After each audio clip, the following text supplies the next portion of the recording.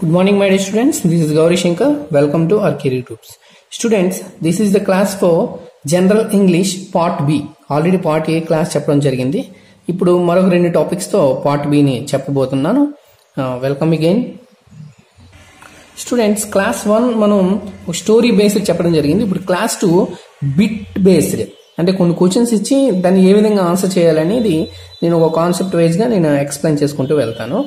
అయితే దీన్ని నేర్చుకోవడానికి ముందుగా అసలు ఈ కాన్సెప్ట్ ఏంటంటే, ఈ బిట్స్ దేని నుంచి ఇచ్చాడు అంటే స్టార్టింగ్ కోచింగ్ ట్యాక్స్ అనే టాపిక్ నుంచి ఇచ్చాడు. ఓకే, ఈరోజు కోచింగ్ ట్యాక్స్ గురించి ఒక చిన్న బ్రీఫ్ ఇన్ఫర్మేషన్ నేను ఇవ్వబోతున్నాను. Okay, coaching tax.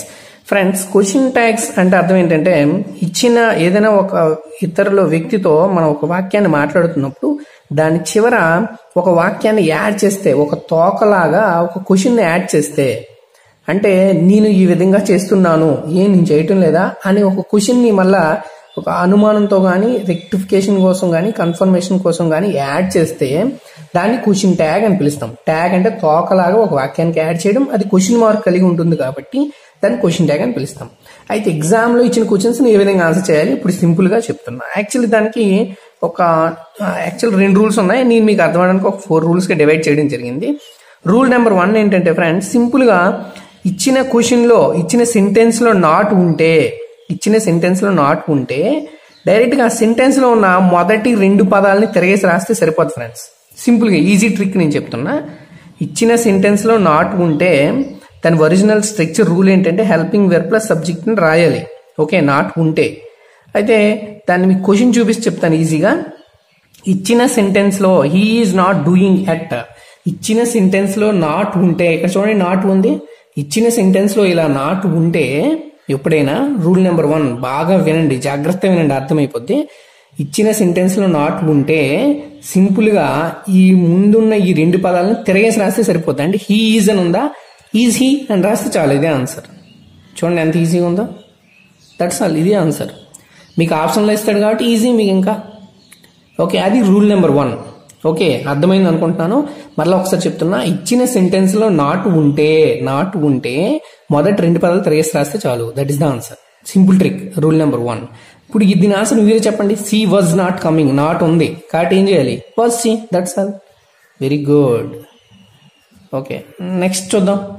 They have not ఉంది. దట్స్ ఆల్, ఇంకేం చూడవలసిన లేదు. నాట్ ఉందా, ఇది మొదటి 2 పదాలు తిరగేసి రాసండి. ఏమవుద్ది, హ్యావ్ దే. ఏమవుద్ది, హ్యావ్ దే. అదండి, ఇలా రాయగలరు కదా, ఇది ఈజీగా.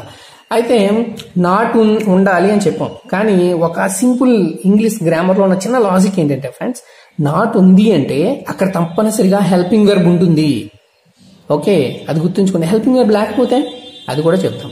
అయితే నెక్స్ట్ రూల్ నెంబర్ 2 ఏంటంటే ఫ్రెండ్స్, ఒకవేళ ఇచ్చిన సెంటెన్స్ లో స్టార్టింగ్ నేమ్స్ ఉన్నాయనుకోండి, క్వశ్చన్ ట్యాగ్ రూల్ ప్రకారం నేమ్ ఉండకూడదు ఆన్సర్లో.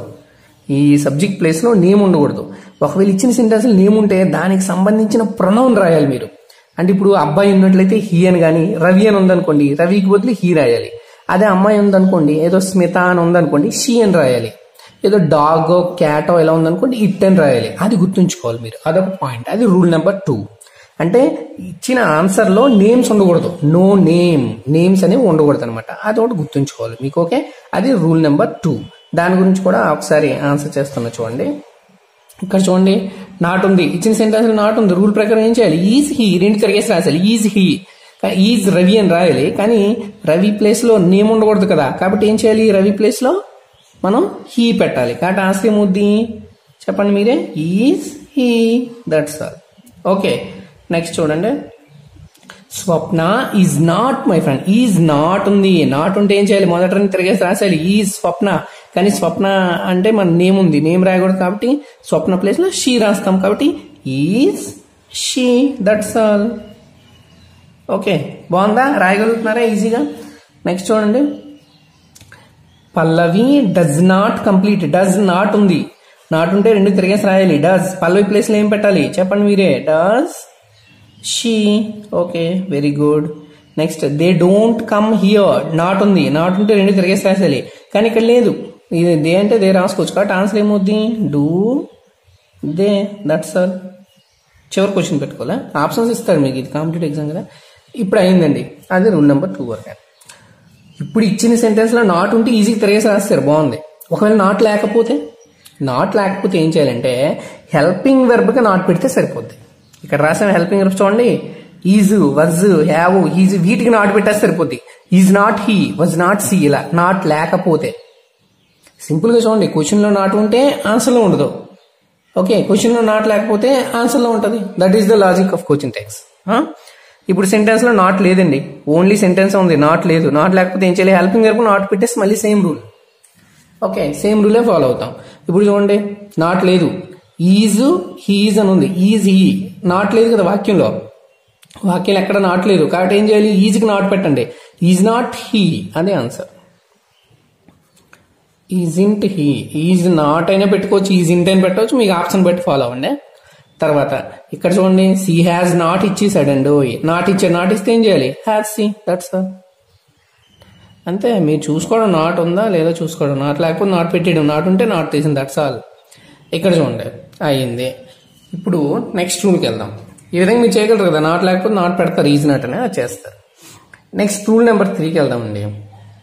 రూల్ నెంబర్ 3కి వెళ్తే యాక్చువల్గా ఇది ఒక పాయింట్ ఉంది, చెప్పేస్తాను. రూల్ నెంబర్ 4 ఏంటంటే ఆమె టీచర్ అంటే సాధారణంగా ఏం చేయాలి, ఐఎమ్ నాట్ ఐ అని చెప్పాలి, అంతే కదా. నాట్ లేదు, నాట్ పెట్టేయాలి, ఐఎమ్ నాట్ ఐ అని. కానీ అది ఇంగ్లీష్లో ఏమవుద్దంటే ఐఎమ్ నాట్ ఐ అంటే ఐఎమ్ ఐ అని నేను చెప్పాను అనుకోండి, అది వెటకారంగా ఉంటుంది అనమాట. నేను ఒక టీచర్ని అని మన సామర్థ్యం గురించి మనం చెప్పుకుంటున్నాం. నేను మళ్ళీ ఐఎమ్ ఐ అన్నాను అనుకోండి, ఏం కాదనుకుంటున్నావా అని వెటకారంగా చెప్పినట్టు అనమాట. కాబట్టి దాని మీనింగ్ లెస్ అయిపోద్ది. మనం ఏదైనా ఒక డెడికేషన్తో చెప్తున్నప్పుడు, ఒక స్పీచ్ల్లో కానీ ఎక్కడైనా ఉపయోగిస్తున్నప్పుడు మన గురించి, మన సామర్థ్యాన్ని మనమే కించపరుచుకున్నట్టు అవుద్ది అనమాట. అందుకోసమని ఇంగ్లీష్ వాళ్ళు ఏం చేస్తారంటే యామ్కి నాట్ పెట్టద్దు క్వశ్చన్ ట్యాగ్ లో, దాన్ని రెస్పెక్టబుల్ గా, మన రెస్పెక్ట్ ఎవరికైనా ఇచ్చాం అనుకోండి, యూ, మీరు అంటాం, నీవు అని పిలిచాం అనుకోండి, యూవే, అదే యూని మీరు అని కూడా అనొచ్చు రెస్పెక్టబుల్ గా. అలాంటప్పుడు ఏం చేస్తాం, పక్కన ఆర్ యూజ్ చేస్తాం. అందుకే రెస్పెక్ట్ అంటే ఏంటి, ప్లోరల్ కింద చేస్తున్నాం ఎదుటి వ్యక్తిని. అలాగే మనల్ని రెస్పెక్టబుల్ గా మార్చుకోవడానికి ఏం చేశారంటే ఐ పక్కన ఆర్ యూజ్ చేయించారనమాట. అందుకే ఏమవుద్దండి, దీని ఆన్సర్ ఐ ఆమ్ ఇట్. ఇది ఒక్కటే ఎక్సెప్షన్, అన్నిటికి ఉండదు, ఓన్లీ ఒక్క క్వశ్చన్కే. ఇలా ఉన్నప్పుడు ఏమవుద్దంటే ఐఎమ్ నాట్ బదులు ఆర్ నాట్ ఐ అని వస్తుంది. ఆర్ నాట్ ఐ, ఇది ఒక్కటే ఎక్సెప్షన్. ఓకే, దీన్ని మీనింగ్ ఫుల్ గా ఉండడం కోసం మాత్రమే. ఓకే, రిమైనింగ్ అని సేమ్. ఓకే, అదే ఐ ఆమ్ నాట్ ఉందనుకోండి, I am not a teacher ఉంటే యామ్ ఐ రాసుకోవచ్చు, మరలా అవును నేను టీచర్ అని చెప్పుకోవచ్చు, యామ్ ఐ రాసుకోవచ్చు. కానీ జస్ట్ యామ్ నాట్ ఏ రాయకూడదు, యామ్ నాట్ బదులు ఆర్ నాట్ రాయాలి. చాలా మంది పిల్లలు ఏం చేస్తారు, I am not a teacher అని ఇచ్చాడు అనుకోండి, దానికి కూడా ఆర్ఐ అని రాసేస్తారు. అలాగే అవసరం లేదు, I am not a teacher అంటే యామ్ ఐ అని రాసుకోవచ్చు, అది రైట్ ఆన్సరే మరలా. ఓకే, అది ఒకటే ఎక్సెప్షన్, రూల్ నెంబర్ 4 గుర్తుంచుకోండి. ఇప్పుడు రూల్ నెంబర్ 3 విషయం వద్దండి. అయితే హెల్పింగ్ వెర్బ్ లేదు, he drinks tea, I drink, drank ఇలా ఇచ్చేసాడు. హెల్పింగ్ వెర్బ్ లేదు, మనకి హెల్పింగ్ వెర్బ్ ఉంటే సింపుల్ చెప్పాను, ఈజీ అని రాసేమని. మరి ఇక్కడ హెల్పింగ్ వెర్బ్ లేదు, అప్పుడు ఏం చేయాలంటే కొన్ని సెంటెన్సెస్ లో, సింపుల్ సెంటెన్స్ అంట ఇంగ్లీష్ లో, వీటిలో మాత్రమే హెల్పింగ్ వెర్బ్స్ బయటకు కనిపించకుండా ఇన్విజిబుల్ గా ఉంటాయండి. Very very important point. లోపల ఉంటాయి, వీటి లోపల ఉంటాయి హెల్పింగ్ వెర్బ్, ఇవి దాచుకుంటాయి అనమాట. అయితే ఆ హెల్పింగ్ వెర్బ్స్ ఏంటి అంటే ఒకసారి జాగ్రత్తగా చూస్తే, డ్రింక్ ఓన్లీ వెర్బ్ 1 ఉంటే దానిలో డూ అనే హెల్పింగ్ వెర్బ్ ఉంటుంది. అదే డ్రింక్స్ అని ఎస్ ఉందనుకోండి, దానిలో డజ్ అనే హెల్పింగ్ వెర్బ్ ఉంటుంది. అదే డ్రాంక్ అని ఉందనుకోండి, వెర్బ్ 2 పాస్ట్ టెన్స్, డ్రాంక్ అని ఉంటే దానిలో డిడ్ అనే హెల్పింగ్ వెర్బ్ ఉంటుందండి. అది గుర్తుంచుకోండి బాగా. డ్రింక్ అని ఉంటే డూ ఉంటుంది, డ్రింక్స్ అని ఉంటే డజ్ ఉంటుంది, డ్రాంక్ అని ఉంటే డిడ్ ఉంటుంది. ఇంకే వెర్బ్ అయినా తీసుకోండి, అక్కడ ఈట్ అని ఉంటే డూ ఉంటుంది, ఈట్స్ అంటే డజ్ ఉంటుంది, ఏట్ అంటే డిడ్ ఉంటుంది అనమాట. అది ఇన్విజిబుల్ గా ఉంటాయి. వాటిల్ని మనం బయటికి తీసుకుంటాం. ఇప్పుడు అంటే ఏంటి, ఇప్పుడు హీ డ్రింక్స్ టీ అని ఉందండి, డ్రింక్స్ అంటే ఏమున్నట్టు, డజ్ ఉన్నట్టు. ఇక్కడ ఆల్రెడీ డజ్ అని ఉందన్నమాట, డజ్ అని ఉంది. ఇప్పుడు ఆన్సర్ రాయండి. నాట్ లేదు కాబట్టి రూల్ నెంబర్ 2 ప్రకారం డజ్ నాట్ హీ, నాట్ పెట్టుకోవాలి కదా, నాట్ లేకపోతే. అందుకు does helping verb, not he అలా రాశాను. ఓకే, ఇప్పుడు ఓన్లీ డ్రింక్ ఉందండి, ఓన్లీ డ్రింక్ ఉంటే ఏముంది, డూ ఉన్నట్టు. డూకి నాట్ పెట్టాలి, ఐ రాయాలి. కాబట్టి ఏమవుద్ది, డోంట్ ఐ అయింది. ఓకే, బాగుందా? సేమ్ ఇక్కడ డ్రాంక్ అని ఉందండి, డ్రాంక్ ఉంటే ఏమున్నట్టు, డిడ్ ఉన్నట్టు. వాక్యంలో నాట్ లేదు కాబట్టి డిడ్ నాట్ పెట్టుకోండి, మళ్ళీ ఐ రాసేయండి, దట్స్ ఆల్. ఓకే, ఇక్కడ చూడండి, నాట్ ఏం ఉండవసరం లేదు, నాటుకు బదులు కొన్ని వర్డ్స్ ఉన్నాయి, నెవర్, సెల్డమ్, ఇలా ఉంటాయి కొన్ని. అవి రాసినా సరే నాట్ అనేది తీసుకోవాలి మనం. ఓకేనా, నాట్ ఉంది ఆల్రెడీ. నాట్ ఉంటే ఏం చేయాలి, మన రూల్ నెంబర్ 1 ప్రకారం నాట్ ఉంటే హెల్పింగ్ వర్బ్ రాసి దాని పక్కన సబ్జెక్ట్ రాసేయాలి. ఓకే, ఇక్కడ హెల్పింగ్ వర్బ్ ఏంటి లేదు, డ్రింక్స్ లో ఏమున్నట్టు హెల్పింగ్ వర్బ్ డజ్ ఉన్నట్టు. అంటే ఇక్కడ ఆల్రెడీ మనకి డజ్ ఉంది, నాట్ కూడా ఉంది, కాబట్టి ఏం చేయాలి డజ్ హీ, నాట్ తీసేసి ఆ హెల్పింగ్ వర్బ్ పక్కన సబ్జెక్ట్ పెట్టాలి. ఇదండి మొత్తం ఎక్సెప్షన్స్ ఇవే అండి. మీరు ఒకసారి నీట్గా చూసుకోండి. నేను వీడియో కాబట్టి టైం ఎక్కువైపోతుందని మరి స్పీడ్గా చెప్పాలి, కాబట్టి మీరు నీట్గా మళ్ళీ చూసుకోండి. ఒక సెకండ్ టైం అర్థమైపోద్ది. నాట్ ఉంటే ఈ రెండు తిరగేసి రాసి వచ్చు డైరెక్ట్గా, నేమ్స్ ఉండకూడదు. నాట్ లేకపోతే నాట్ పెట్టి రాయాలి, దట్స్ ఆల్. అదే సింపుల్గా గుర్తుంచుకోవడానికి. Okay okay my dear friends, a small announcement ఏంటంటే ఇప్పుడు ఈ గ్రామ సచివాలయ పోస్టులు కానీ కంగారు పడి అందరూ ఇప్పటికిప్పుడు అన్ని సబ్జెక్టులు నేర్చుకోవాలని చూస్తున్నారు.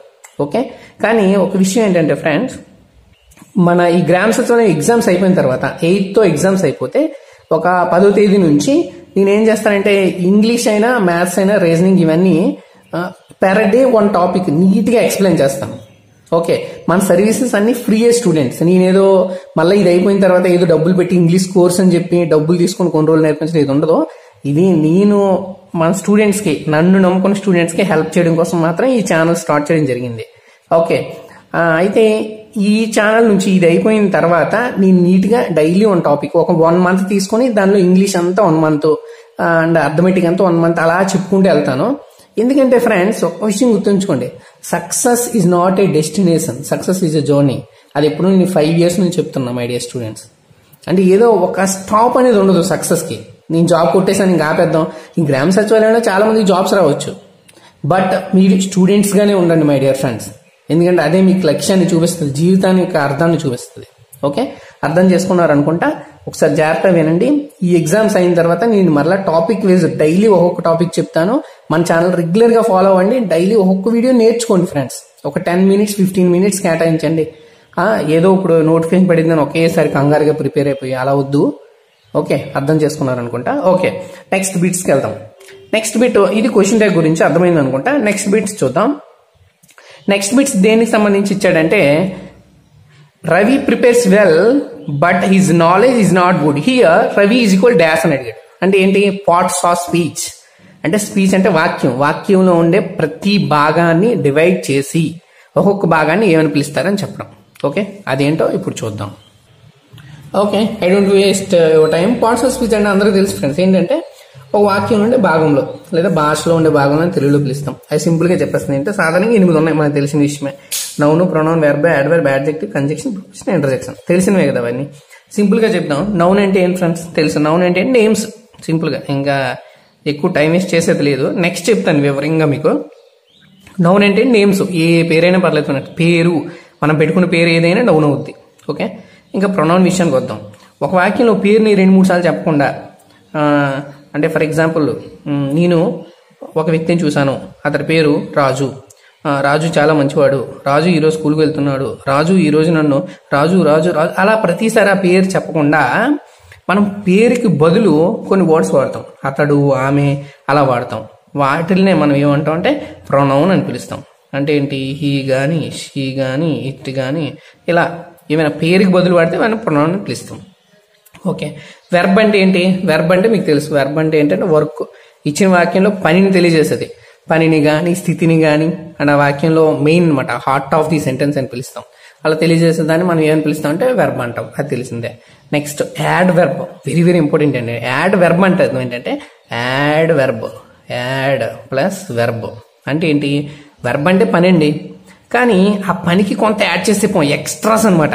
ఎలా, ఇప్పుడు ఫర్ ఎగ్జాంపుల్ నేను నడుస్తున్నానంటే ఒక పని నడవడం.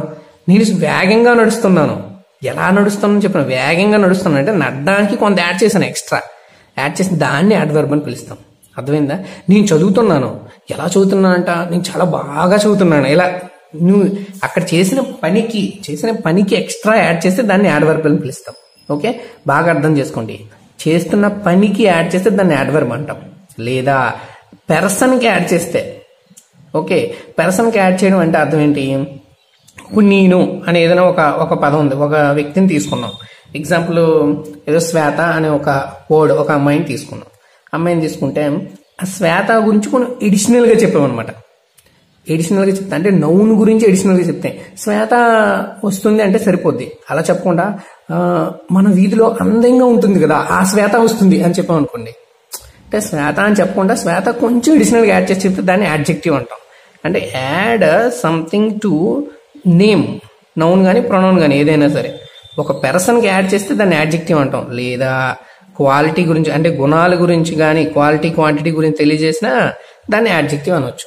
అంటే ఒక వ్యక్తి యొక్క గుణాలు తెలియజేసినా అది యాడ్జెక్టివ్ అని పిలుస్తాం, సింపుల్గా అర్థం చేసుకోవడానికి. నెక్స్ట్ కంజెక్షన్ అండి. కంజెక్షన్ అంటే అర్థం ఏంటి తెలుసండి, రెండు సెంటెన్స్లను కలిపేదండి. సెంటెన్స్ మధ్యలో యాడ్ చేసేదాన్ని రెండు వాక్యాలు కనబడితే ఆ మధ్యలో ఉన్న పదాన్ని మనం కంజెక్షన్ అంటాం. ఓకే, అయితే ఇంగ్లీష్లో ఆ పదం మధ్యలోనే ఉండవసరం లేదు, ఒక్కోసారి స్టార్టింగ్లో ఉంటుంది. ఇఫ్ కానీ వెన్న కానీ వైల్ కానీ ఉంటుంది. కానీ మీకు అర్థం చేసుకోవడానికి ఏంటంటే దాని యొక్క మీనింగ్ ఏంటంటే ఇఫ్ అక్కడ ఎందుకు పెట్టాడంటే తెలుగులో చూడండి. For example, if you work hard you will reach your goal. If you work hard, if అనేది తీసేయండి, you work hard you will reach your goal. అంటే నువ్వు కష్టపడి చదివితే నీకు జాబ్ వస్తుంది, లేదా నీ గోల్ రీచ్ అవుతావు. అక్కడ అయితే చదివితే నువ్వు జాబ్ సంపాదిస్తావు. అలా నువ్వు చదవడము జాబ్ సంపాదించడం రెండు పనులు, రెండు సెంటెన్స్లు కలిపి కాబట్టి దాన్ని కంజెక్షన్ అని పిలిచాం. ఇంకా ప్రిపోజిషన్కి వద్దామండి. ప్రిపోజిషన్ అంటే అర్థం ఏంటంటే ఒక సెంటెన్స్ ప్లస్ ఒక నౌన్ ఒక వర్డ్ని కలపండి, ఒక వర్డ్. ఇదైతే సెంటెన్స్ ప్లస్ సెంటెన్స్ అని కలిపితే కంజెక్షన్, సెంటెన్స్ ప్లస్ ఒక వర్డ్ని కలిపితే అది ప్రిపోజిషన్ అవుతుందండి. ఓకే, అది ఎలా కలపాలి నేను ప్రిపోజిషన్ క్లాస్లో చెప్పాను. ఓకే, మళ్ళీ చూద్దాం. ఇంటర్జెక్షన్ అంటే ఏంటంటే ఇవి తెలిసిందే, ఆశ్చర్యార్థకాలు ఉన్నవి ఇంటర్జెక్షన్స్ అంటాం. ఓకే, ఇది అంత ఇంపార్టెంట్ కూడా కాదు. ఇవండి, ఇప్పుడు దీన్ని బట్టి ఆన్సర్ చేద్దాం. మీరు ఆన్సర్ చేయగలరని చూడండి, టైం లేదు కదా అందుకే ఇలా చెప్పాను. చూద్దాం. Ravi prepares well. రవి చాలా బాగా ప్రిపేర్ అవుతున్నాడు, but is knowledge is not good. అతని జ్ఞానము సరిగా లేదు. అదేంటి. ఓకే, ఫస్ట్ రవి అంటే ఏంటంటే రవి తెలిసిందే, పేరు కదా, నౌను అది పెట్టేద్దాం. రవి ప్రిపేర్ అవుతున్నాడంట, పని కదా, ఇది వెర్బ్, అది తెలిసిందే. వెల్ అంటే బాగా ఏంటి, ఎందుకు ఇది బాగా యూజ్ చేశాడంటే రవి ప్రిపేర్స్ వెల్, బాగా ప్రిపేర్ అవుతున్నాడంట. ఏం చేస్తున్నాడు, బాగా ప్రిపేర్ అవుతున్నాడంట. కాబట్టి ఇదేమవుతుందంటే యాడ్ వెర్బ్ అవుతుంది. ఓకే, ఎలా ప్రిపేర్ అవుతున్నాడో చెప్పాడు కాబట్టి యాడ్ వెర్బ్ అయింది. ఇక్కడ బట్ అండి చూడండి, రవి ప్రిపేర్స్ వెల్ ఒక sentence, is knowledge is not ఒక సెంటెన్స్, మధ్యలో ఉంది కాబట్టి బట్ట ఏమవుతుంది, కంజెక్షన్ అవుద్ది. ఓకే, తర్వాత he, she, it, his, there ఇవన్నీ ఏమవుతాయి, ప్రొనౌన్. మళ్ళీ రవి అని ఉపయోగించకుండా వాడి. నాలెడ్జ్ అంటే ఏంటంటే జ్ఞానము అంటే ఏంటి, నౌను. ఒక నాలెడ్జ్ అంటే అర్థం ఏంటి, ఒక ఇంటాంజిబుల్ నౌన్ అనమాట. అంటే ఒక పేరు, జ్ఞానము అని పేరు పెట్టాం. మన బ్రెయిన్లో ఉండే ఒక అంశానికి, ఒక ఆలోచనలకి, ఒక టాలెంట్కి మనం పేరు పెట్టాం నాలెడ్జ్ అని. కాబట్టి నాలెడ్జ్ అనేది ఏమవుద్ది, నౌన్ అవుద్ది. అయితే నాలెడ్జ్ అనేది ఎందుకు నౌన్ అయిందంటే యాక్చువల్ నౌన్స్లో టైప్స్ ఉంటాయి, common noun, proper noun, abstract noun ఇవన్నీ. అందుకే నేను ఈ క్లాసులు అయిపోయిన తర్వాత చెప్తాను ఒక్కొక్కటి వివరంగా. ఇప్పుడు టైం లేదు కదా అందుకే ఇలా చెప్పాల్సి వస్తుంది. ఓకే, గుడ్ అంటే ఏంటి, క్వాలిటీ, మంచిది చెడ్డది ఇవన్నీ గుణాలు కాబట్టి ఇవేమవుతాయి, యాడ్జెక్టివ్స్ అవుతాయి. ఓకే, ఇలా జస్ట్ ఇవి ఒక్కొక్కసారి చూసుకోండి. మరి ఇప్పుడు టైం లేదు కాబట్టి మనం అలా స్పీడ్గా చెప్పాల్సి వస్తుంది. ఒక్కొక్కసారి ఒక వీడియోలో 2 డేస్ కాన్సెప్ట్ చెప్దామని ఇలా డిసైడ్ చెప్తున్నాను. అర్థమైంది అనుకుంటా. నెక్స్ట్ ఈ క్లాస్ అయిన తర్వాత నేను ఒక్కొక్కటి వివరిస్తాను, మరలా చెప్తున్నాను. ఓకే, ఒకసారి ప్రిపోజిషన్ గురించి కూడా ఒక సెంటెన్స్ చెప్పేస్తాను చూడండి. నేను చెప్పాను ప్రిపోజిషన్ కోసం, ఇప్పుడు కూడా చెప్పేద్దాం. ఏంటంటే for example, I kept this notebook. I kept this notebook అంటే నేను ఈ నోట్బుక్ ఉంచాను, డాష్ టేబుల్ అండి. ఐ కెప్ట్ దిస్ నోట్బుక్, నేను ఈ నోట్బుక్ ఉంచాను అంటే సరిపోద్ది. ఓకే, దాన్ని ఈ టేబుల్కి యాడ్ చేయాలంటే మధ్యలో ఒక పదం ఉపయోగించాలండి. ఏంటంటే ఆన్ ది టేబుల్. ఈ ఆన్ అనే పదాన్ని ఉపయోగించాలండి మధ్యలో. ఉపయోగిస్తేనే ఈ వాక్యంతో ఈ టేబుల్ని మనం కలపగలం. ఈ వర్డ్ లేదా ఒక నౌన్, ఈ నౌన్ని మనం కలపగలం. ఈ ఆన్ అనేది లేకపోతే కలపలేం. I kept this notebook table కలవదు సెంటెన్స్ చూడండి. అందుకే ఈ వాక్యాన్ని పదాన్ని కలపాలంటే మనం ఉపయోగించే పదాన్ని మనం ప్రిపోజిషన్ అని పిలుస్తాం. ఓకే, ఆన్ అనేది ఇక్కడ ప్రిపోజిషన్. ఓకే ఫ్రెండ్స్, అండ్ అర్థమైంది అనుకుంటా. All the very best. మరొక వీడియోతో నెక్స్ట్ మళ్ళీ కలుద్దాం. This is your Gauri Shankar.